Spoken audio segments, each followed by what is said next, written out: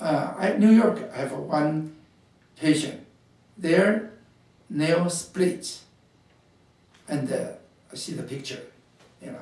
Then I told them, you can go check out, you have a squamous cell carcinoma. The guy say, I also have a skin melanoma in here. Why is not melanoma, it's a squamous cell carcinoma? I said, you go to check.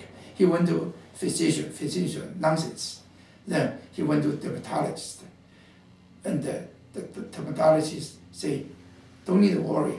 But he insisted he would do that.